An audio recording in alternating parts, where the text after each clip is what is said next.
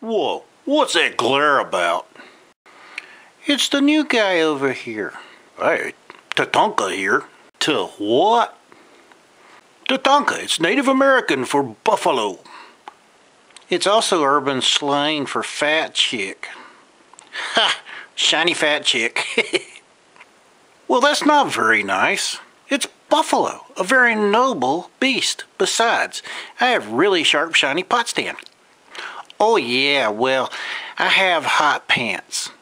Buffalo, fat chick. Buffalo, fat chick. Buffalo, fat chick. Oh, my aching cap. Hey, Hawkeye, I really need a shot of alcohol about now. I'll make it 2.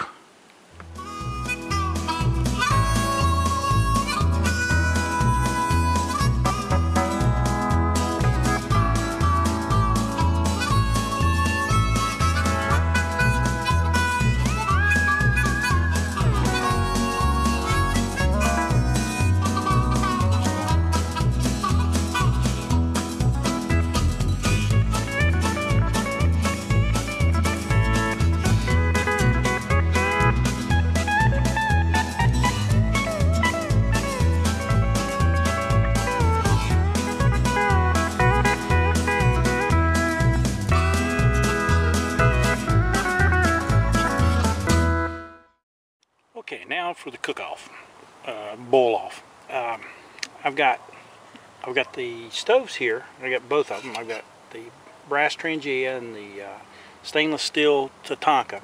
I've got my Snow Peak 700. Got a cup and a half of water. Each one has about 1.5 ounces of fuel.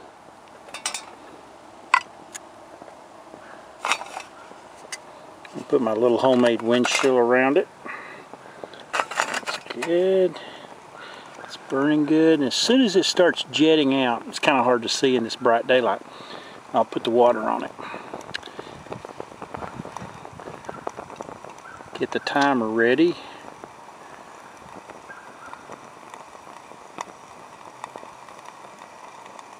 Okay, we got it here. We'll set the clock to start. One thing I'm going to do a little different is I'm going to use a JetBoil rubber cup, which fits the Snow Peak just fine. Strange thing is, it doesn't save you any weight. It's the exact same weight as the steel lid that comes with this titanium pot. But it gives you a nice vented top. It gives you a really nice drinking cup lid there that you can just sip right out of.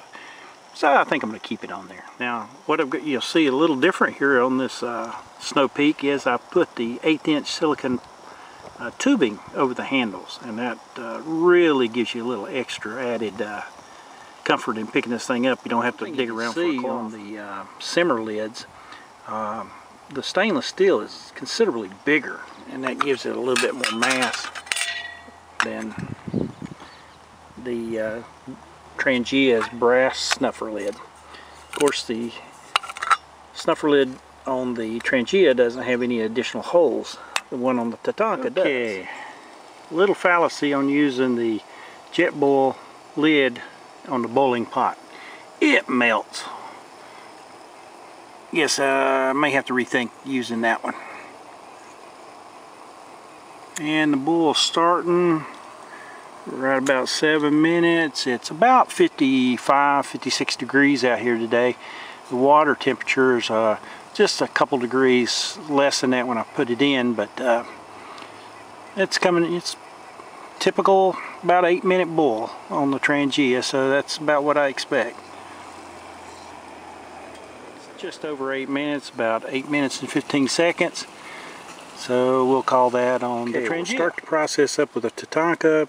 Got 1.5 ounces of fuel in there, and we'll light her up and start the process. Like the Trangia, we'll use the same wire cloth, and we'll use the same. We've got another 1.5 cups of water ready. It's all cool, and the Tatonka is burning. Put it on here, and we'll start the timer. I mentioned the Tatonka threads, diameter of the opening, everything is exactly the same as the Trangia.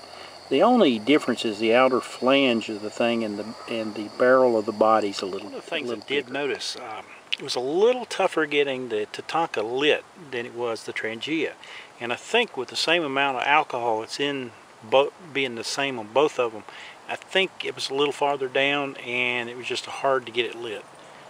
Once it got lit, it burns pretty good. Burning nicely. I'm getting a yellow flame on both of them. I don't know why, unless there's some kind of contaminant in the fuel bottle that I got from Brasslight. I just don't know. Typically it's blue. Now it's yellow. Usually don't see that unless there's water in the okay, alcohol. We're coming up on 8 minutes and not quite there yet. Looks like maybe the Trangia is going to beat our little stainless steel buddy by a few seconds.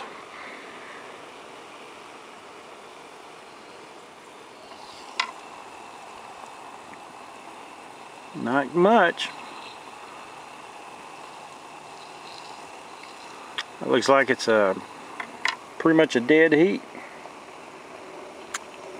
Temperature out here is not dropped but 1 degree, so can't be a factor there. It's about within 7 seconds of each other. Well, old shiny boy's done the job. We'll use the snuffer lid and put it out. And it did the trick, just like the Trangia's lid does. I was a little bit afraid it would burn through those holes, but guess not.